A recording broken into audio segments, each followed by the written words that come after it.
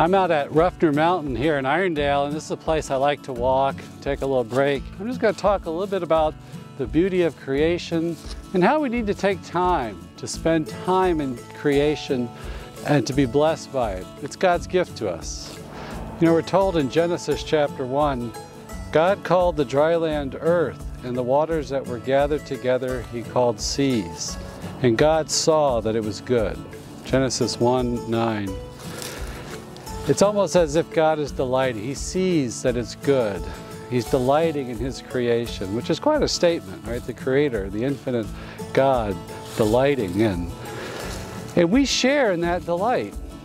When we're in his creation, when we're in natural beauty, when we take a walk or something and just observe, we can experience some of that seeing that it was good. You know, creation is God's gift to us. He made it for us. It's made to benefit us, to bless us.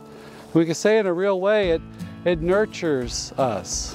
It fosters something in us. I think it helps us to have a little more contemplative stance that quickly leads to God himself, you know, because it all comes from him.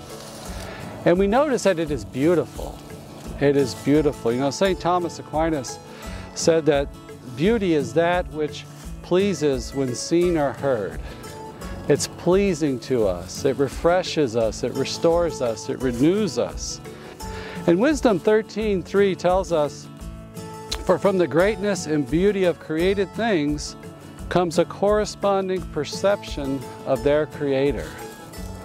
That we can see and know something of the Creator himself, that these things point to God himself, who made them.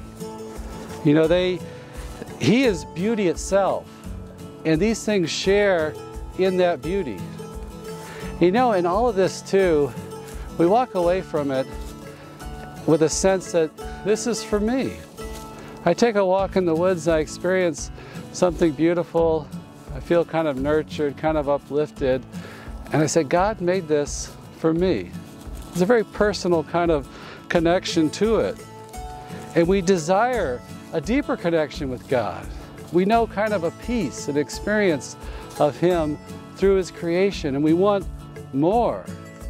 St. Thomas Aquinas would call nature, he'd say that nature is God's art. You know, if you ever seen, like gone to see a great painting, maybe you're able to go to a museum and see some great work of art. There's something special about being in the presence of the painting itself. Not just a print. They can do incredible reproductions today.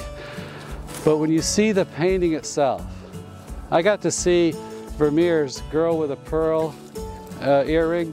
They came to Atlanta. I drove over and saw it with my mom. And there was something when you walk into that room, it just kind of pops. It kind of stands out. There's something kind of alive about it. You see, if you're ever blessed to go travel to Athens and see the Parthenon, it just seems like it's alive. You know, it speaks to us of the artist. There's something about a connection with the artist we might even experience. Well, the same is true for the natural world. From Amos 5, verse 8, it reads, "He who made the Pleiades and Orion, who turns midnight into dawn and darkens day into night, who calls for the waters of the sea and pours them out over the face of the land. The Lord is his name." We read that in the office, and I'm always struck by that. He who made the Pleiades and Orion, you know, these constellation of stars, and the Lord is his name. He is the one who made this. And we know that God is a mystery. There's this great majesty to God. And all of creation is charged with this mystery that reflects God. You know, science can study and unlock secrets and have theorems to explain natural phenomena, but it seems like the more the scientist investigates, the more questions he has. And that's reflecting the very mystery of God. You know, another way I think that nature has this mystery is the surprise that is contained in beauty. You know, when we come across something beautiful in nature, we're kind of surprised by it, we're taken by it. We could say that the ordered universe, you know, how things are connected and depend on each other, reflects God's freedom and His intelligence, you know, even His creativity. And we come across something strikingly beautiful. It even exceeds this. There's something, a super added goodness that beauty is to a thing. We come across maybe a rainbow or morning fog, you know, you're driving into work or something, a sunset, storm clouds on the horizon, you know, just a beautiful summer rain. And I think it's a call we have upon us to observe these things, to be open to these things, and to contemplate them, to reflect upon them. This takes time. We need to make some time to do this, to let God speak to us in this natural beauty, this natural wonder around us. And I find a great fruit of this is peace. You know, in our virtual world, so to speak, certainly in front of our screens, we can look at things we want to look at, we can be entertained, we can be dazzled, we can be even overwhelmed by color and splendor in a certain sense. And we lose that contemplative stance. And we can kind of get focused in on ourselves. You think about just like driving in a car, you know, we can get everything just the way we want it. You know, the climate, the music we like, and it's kind of keeps bringing us back to ourselves. I kind of discovered this myself in a deeper way during COVID. You know, just taking breaks and taking a walk outside. It was a wonderful source of peace and relaxation for me. We need that today. Our world seems very tense. You know, we have 24-hour, 7-day-a-week news cycles, and we're just pounded by bad news a lot and can experience a lot of tension, the pandemic, everything.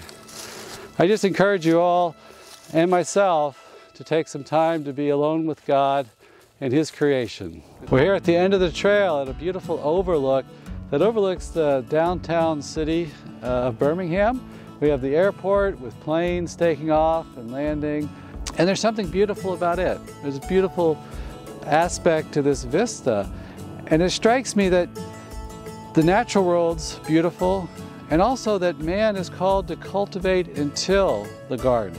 In Genesis we see that. Before the fall, He's given that command. So it's proper that we develop all that the world has to offer, to develop it, and to even in a good sense, create wealth and to develop. And in doing that, we develop ourselves. We use our strengths, gifts, and talents, ingenuities. We can serve one another. We can build a civilization. We can create art. We can create beauty. It's a share in God's creation itself. He creates from nothingness.